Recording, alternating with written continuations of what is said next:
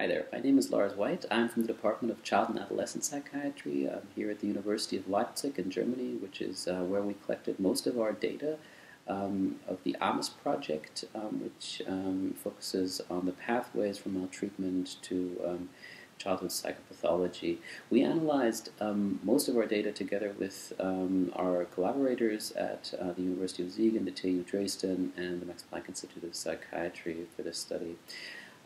So we focused for this research on hair cortisol, which is a relatively new technique capturing the cumulative cortisol secretion over the course of several months.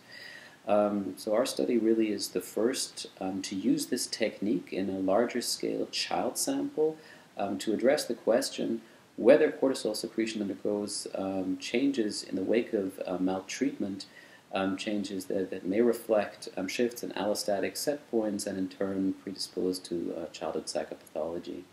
So of course our work builds on a large variety of previous important studies using salivary techniques and other techniques to measure cortisol.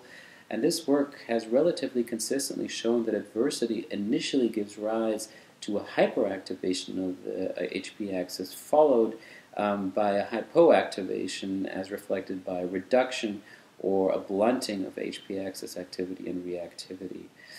So here we used hair cortisol, and part of the appeal of using hair cortisol, besides the fact that it captures cortisol secretion over a relatively long period, is that it is relatively robust to the confounders of traditional cortisol assessment techniques, such as circadian rhythmicity, pulsatile secretion of cortisol, as well as situational factors.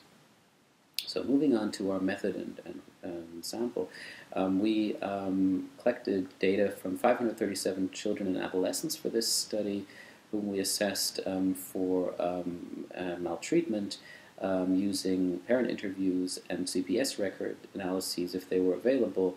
We also collected parent and teacher reports to assess psychopathology. And I won't go into the control variables, but we assessed quite a number of them as well, which you can find in the paper. So that takes us to our results. What you can see here is a graph showing how cortisol levels develop over age in maltreated versus non-maltreated individuals. So what we did for this analysis, that we determined a region where these two regression lines differ significantly from one another. And this was between 9.5 and 16 years.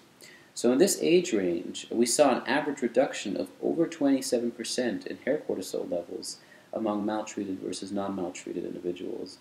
Now, zoning into the maltreated group, we saw that this effect, this reduction effect, was also dose-dependent in that more chronic maltreatment and a larger number of subtypes led to a greater reduction of hair cortisol. Finally, we also conducted path analyses which showed that hair cortisol acts as a mediator of the effect of maltreatment on externalizing symptoms. So that takes us to our take-home message for this study. What we saw was that from about 9 to 10 years of age, maltreatment gives rise to a gradual and dose-dependent reduction of hair cortisol, which in turn predicted the level of externalizing symptoms. So to us, that really suggests that there may be important switch points in middle childhood for the effect of maltreatment on the neuroendocrine stress systems. And those switch points may be highly relevant also for clinical decision making.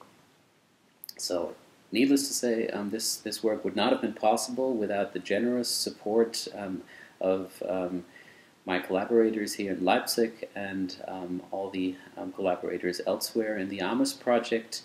Also, I'd like to wrap up by wishing you all a happy reading, and I look forward to any responses and feedback via email.